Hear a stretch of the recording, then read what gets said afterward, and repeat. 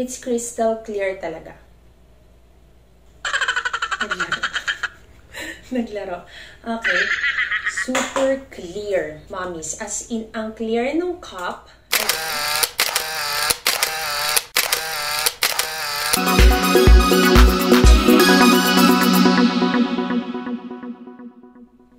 Hi, mommies! So, we are now up for another vlog. And for this vlog, ang i-review natin is yung pinaka-latest na inilabas ng isa sa the best wearable pumps in the market and in the breastfeeding world and breast pumping world. It's no other than the Tritan cups from Imani. Ayan. For those who are new in pumping, meron na rin ako na review of the Imani breast pump na nandito yan sa channel ko. I will put the link on the description box. And at the same time, if this is the first time that you are here in my channel, this is Mommy Con of Stress-Free Mommy PH from Facebook and the content creator of Concolate's YouTube channel. Please do click subscribe, ha? Ayan. Ito ngang Tritan cups na to, nung inilabas siya, sobrang daming na-curious. Ano ba talaga yung nag-stand out? Bakit nung inilabas to, ang daming mommies ang nag-grab? So, eto yung Tritan cups, and I describe it as something as crystal clear. So, thank you very much, Breast Pumps for Rent, for letting me experience the newest Tritan cups. Ayan na. So, ang napansin ko dito sa Tritan cups is that, ayan, let me show you the cup alone. Super clear, mommies. As in, ang clear ng cup. Ayan. Makita nyo naman, ano, ang clear niya. So, if you're going to pump milk, talagang makikita mo talaga dito yung milk mo. Sa ating pa naman breast pumping mommies, agree ba kayo na pag nakita natin yung milk natin, konti man yan or marami, there's a fulfillment. So, ang sarap sa feeling na talagang yung mag-feel ng color na to, na color white, is your breast milk. Now, aside from that, doon sa nakaraan kong review, sinabi ko na yung cup ng Imani, although malaki siya talaga, walang measuring, how they call this, wala silang nakalagay na pang measure. But this time, nilagyan na nila, and alam nyo ba yung ganitong kaliit kung gaano siya karami? 7 ohms. Diba?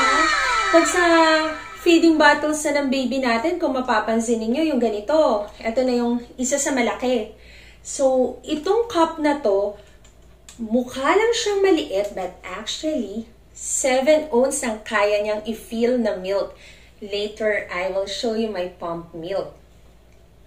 So, next naman, ang mapapansin niyo dito, of course, the newest innovation is silicone na siya.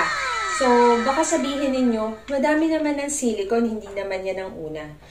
But you know what? If you will look at my channel, I have reviewed a lot of breast pump, wearable pumps to be specific in the past. And you will see there na mga silicone din naman sila. But what's different with this one is, ang lambot. Yan o, look. It is super soft, no? Kasi ang Imani, ang ginagamit nila is medical grade na mga silicone. So, mas matibay yun compared to others. So, ito, safe din to na i-sterilize. A lot of moms kasi pagka bumibili sila ng ganito, nagdadalawang isip sila. But this one is safe na i-sterilize. The size of this is 28 mm. So, yun yung funnel size nito, but you can always use the inserts of Imani. Ayan naman yung kakaiba sa inserts ng Imani, no? Ayan, it's clear. And eto, dito kayo masusurprise. May inserts na, diba? Nilagyan ko na siya ng inserts. Pero tingnan nyo kung gaano siya kalambot. Diba? So, actually, pag naman ginamit mo to for pumping, nakalagay lang naman yan sa'yo. Hindi mo naman talaga kailangan na i-flex yan or whatsoever. But, what is the advantage of having a soft silicone like this one? So, mas comfortable yung breast mo. Siyempre, kumbaga, siya na yung bahala mag-adjust. Yan. So, mag-a-adjust siya sa'yo. Hindi masyadong painful kapag nakalapat na sa breast mo yung pinaka-funnel na silicone. Another thing, ayan, syempre, doon sa mga familiar sa Imani, and for those who have watched my vlog about this one, mapapansin nyo na talaga na ang isa sa kakaiba sa Imani is that red yung mga parts nila. Like this one. Ayan, so red siya. Which is the trademark of Imani. Yan ang trademark ng Imani talaga. Ayan o, look at this. Oops. Even yung pinaka-ano niya, this one. Look o. So, it's really crystal clear. Yan. So, talagang makikita nyo dito na, alam niyo yon yung mga minimalist, kahit sa breast pump, pwede kayo maging minimalist dito sa Imani. Dahil super white lang siya. Ayan. Dun sa mga hindi pa marunong kung paano magkapit, first muna itong cup na crystal clear. And then this one, pinaka-connector niya. Ayan, lagay mo siya dyan. Tapos kung mapapansin nyo, merong part dito sa cup na nakaganon siya. Yan, can you see that part? Ito. So, yun yung magiging palatandaan nyo na nasa place yung valve niya. Ayan, I'll show you in the camera. So, after that, tsaka nyo ikakabit itong funnel. So, kailangan itong butas, nakatapat siya doon sa pinakabutas din ng silicone kasi dito nyo rin isasalin yung milk. Pag nagsasalin kayo ng milk from Wearable, hindi nyo kailangan buksan yan ng ganon. So, meron siyang maliit na butas doon and doon nyo isasalin. So, meron pang isang kakaibang feature tong Imani Tritan na napansin ko talaga na kakaiba siya. So, ayan lang ha. Ikot-ikot lang. Kasi sobrang soft niya talaga.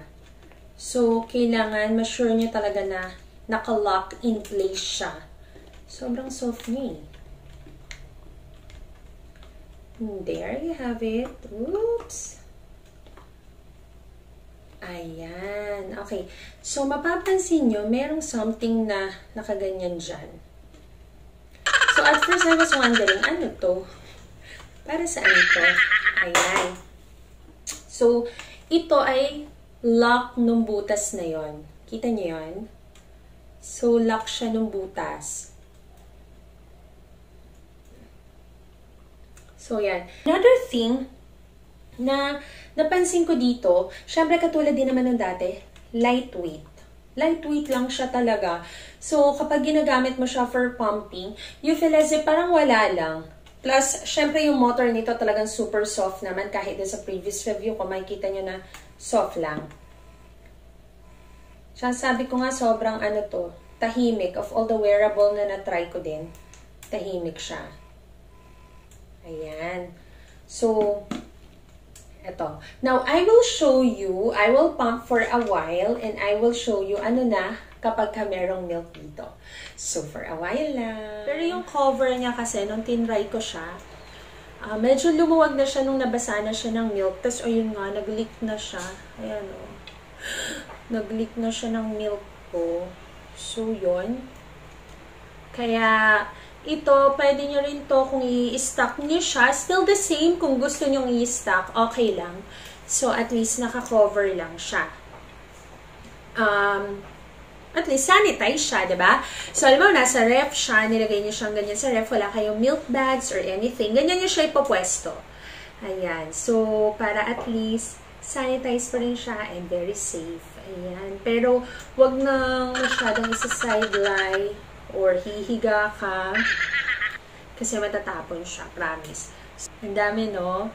Tapos, my nail. Ayan, so, pag nabuksan siya, medyo mahirap na siyang i-close. Kasi parang dumula siya because of the soft silicone nga. So, aside from that, but anyway, regardless of this very minimal na napansin ko, minimal function na napansin ko with Imani, ayan, medyo dumudulas kasi siya. Ayan. So, I think may improve pa nila to. I think after this Tritan cup, may susunod pa lalabas ang Imani na mas improve yung cover nila. Ayan. Medyo dumudulas kasi siya. Let me show you. Let me show you. Yan, dumudulas kasi siya. Oh, hindi mo na siya ma-close nung nabasa na siya ng milk. So, yun. Medyo manipis pa siya. So, hindi ko na siya pipilitin. Ayan. So, once again, thank you very much, Breast Pumps for Rent, for letting me use this one. And, ayan, I hope nakuha niyo yung code. Don't forget to type in the promo BPFR, which stands for Breast Pumps for Rent. So, once again, this is Mami Con, and this is my review of this latest Tritan cups from Imani.